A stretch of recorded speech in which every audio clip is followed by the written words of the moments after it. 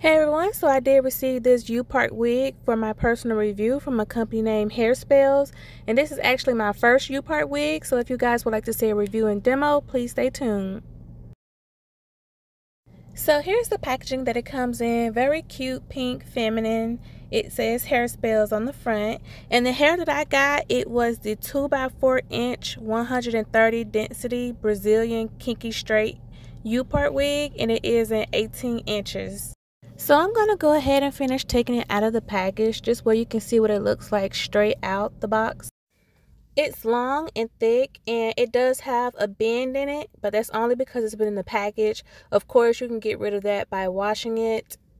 It has 3 clips around the U-part area, 2 combs that go on the side of your head, 1 comb in the back, and it also has an adjustable waist just in case you need to make it tighter or looser. I also like how it has hair coming out on the side just in case you'd like to pull your hair back. Now this is my first time with a U-part wig, so I'm basically just going to cut the lace out from around the middle section, and this is what it looks like. Then I'm going to go ahead and just comb it out really good, make sure there's no tangles in it. So I've already separated out the top middle section of my hair that I want to be out, and I actually would have rather preferred a side part, but since this is my first time doing this, I just went ahead and did the hair in the middle because I didn't want the wig to look lopsided, like if I were to put the wig over to the left or to the right. So I just went ahead and put the wig right in the middle, like how it's traditionally worn. After I secured the wig around my hair at the top, I'm just securing the wig now with the combs on both sides of my head. It took me a little longer to get them in the way I wanted it, but I just wanted to make sure that the wig was not going to move throughout the day. So this is how the wig looks on my head right here. It's very pretty, very thick and long. It definitely is thicker than wigs that I'm used to. It has a higher density. This hair will make sure that no matter what hairstyle that you do, it's going to be big and voluminous. So I had fun playing with the hair, just getting used to it being on my head before I got ready to style it. And in a few seconds, you're going to see that I'm going to be actually curling my hair today. I'm going to be using an automatic hair curler, and I'll make sure to put the link to that down in the description box. If I can't find the exact link, then I'll make sure to put one very similar to it. But this is the Irresistible Me hair curler that I'm going to be using to curl the U-part wig today. So the reason I chose to use this is because it is super easy to use. All you do is clamp your hair, it brings your hair into the chamber, curls it, and then it beeps and you release it.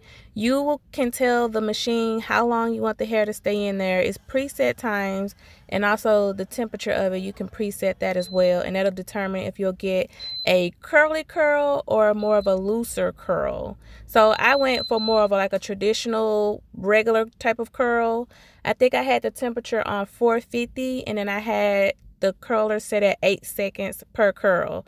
So as you can see, these curls are very pretty. They're coming out very nice and uniform, and I'm basically going to do this around my entire head. So as you can see, the hair reacts really well to heat, and this is high heat that I'm using right here, and it also holds a really pretty curl. So I'm just really overall pleased with this hair.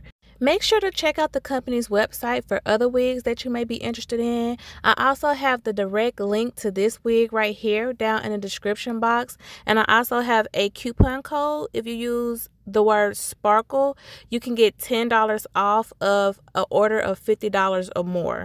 So for the remainder of the video, I'll be curling the wig, and then I'm going to finally make it to the top of my head and curl my own hair, and I'm going to blend it together so you guys can see how well that my hair blended with this wig.